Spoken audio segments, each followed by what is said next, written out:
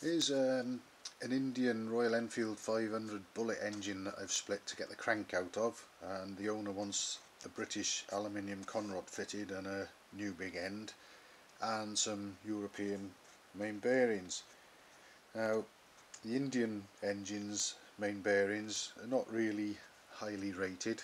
Lots of people don't like them and they've got a reputation for wearing out at relatively low mileages, and yes, European bearings are probably better and it's worth fitting them when you've got an engine stripped, but let's just have a look at this and we might see why perhaps numerous Indian main bearings fail and wear out early. Excuse the mess, we'll go over here. I've got the crankshaft out of that engine, which I would think has never been stripped since it was built. Certainly everything appeared to be quite low mileage, and I just thought before I split the crank I'd set it up and give it a spin between centres in the lathe. Now this gauge reads thousandths of an inch and this gauge is metric, where one revolution of that dial is 1mm, and the movement on the needles actually equates to almost equal amounts, and I'll explain it as we go, but watch this. You can even see the flywheels moving up and down against each other on this crank.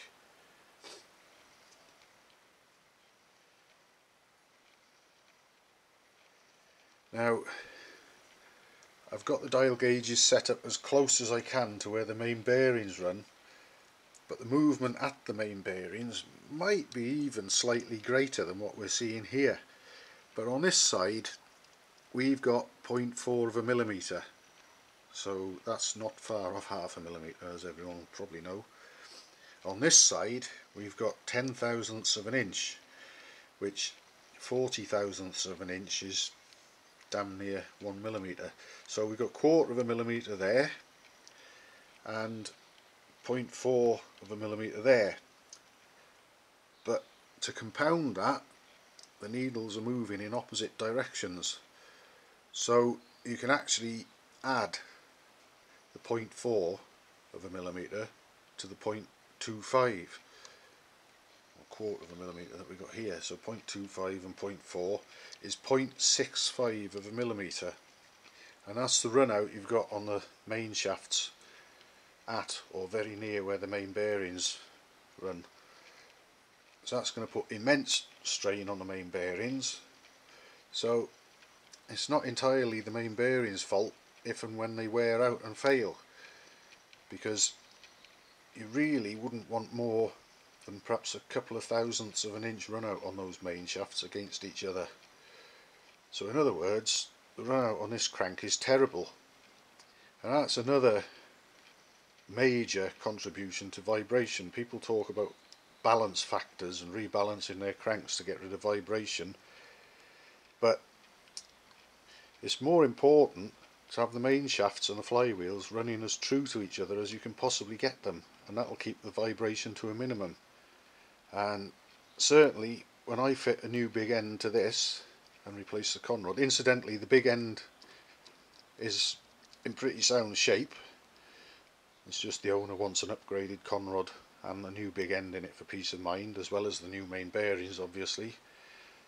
When I've done it, I'll put it back in here and I'll get it down to much less run out than you see now.